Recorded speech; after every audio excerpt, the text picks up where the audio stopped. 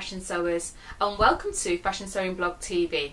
I'm Colleen G. Lee, and in this video tutorial I'm going to be demonstrating the hand sewing technique overcasting. Here I've got an example of an overcasting stitch. It is found primarily on seams and areas of garments where there is fraying and you want to eliminate fraying. This is a technique to use. As you can see, it is a diagonal threading on the raw edge. I'm going to be using my thumb to guide the top of my fabric and the needle goes underneath.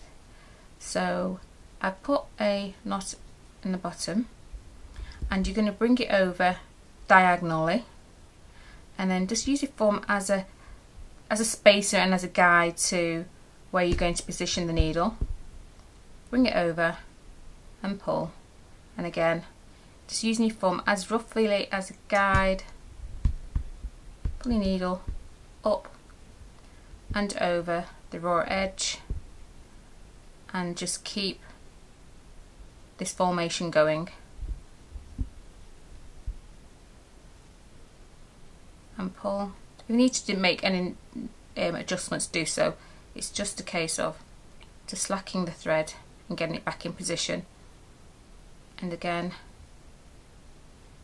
just hold my thumb to help it through, and one more, pull through and then bring it over diagonally.